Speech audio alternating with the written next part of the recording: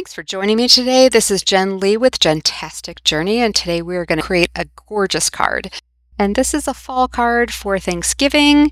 I've got an orange base, and then I'm using a design piece of paper or pattern paper just as a little scene. You can get these anywhere. This is really thin paper, but it's a nice fall background. And I'm going to make this card super simple and quick because I've got a lot of cards to make. And this is a series I'm doing on Thanksgiving cards specifically. So even if you don't have all the card making supplies, you could easily make this card. Again, just pick a little scene, pick some cardstock to have as a background piece, and then I'm looking at different ribbon that I have. This one is kind of a fuzzy, like suede feeling ribbon, but it doesn't really match my leaves very well.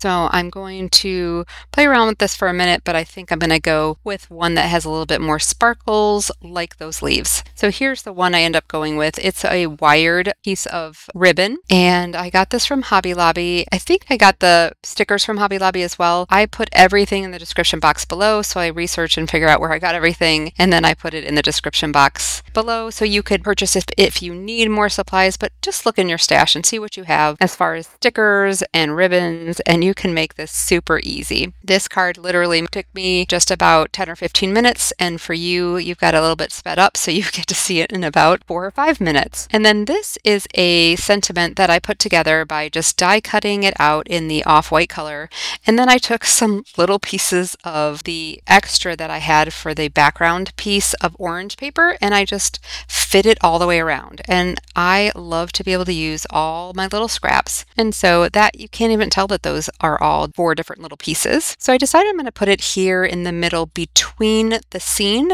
and the ribbon, and then I'll put these 2 beautiful leaves. They're super sparkly. They're actually made out of fabric. It had a little piece of foam, but I took that off and I put the glue on the fabric itself. I had to let the glue dry, and then I put another layer of glue and then just popped something heavy on top of it so that it gets nice and glued down. And then I took my orange marker. This is a Tri-Blendable marker from Spectrum Noir, and I'll include this in the description box below as well. These are awesome markers because they have 3 of a color, so if you have to shade anything, then they're great. And then I have my Wink of Stella, which I believe that the more sparkle the better when it comes to holiday cards.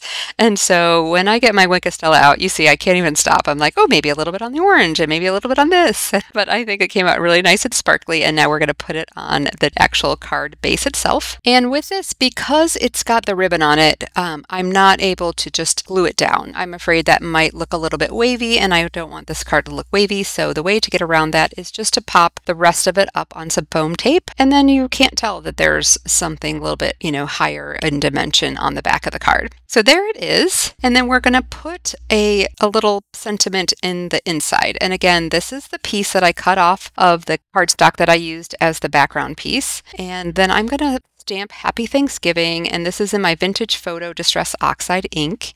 And we'll put that right in the center there, really simple. And you don't even have to do that. You could have just left it blank if you wanted to. So again, a beautiful card. This is one of many Thanksgiving cards, so stick with me and watch for more card tutorials. They're all fast and easy, my favorite kind. Thanks so much for joining me today. If you would, please click the like button if you enjoyed this, and then also subscribe to my channel. It's a small channel, and I love having you come along with me on this Jentastic journey. Thanks so much for joining today.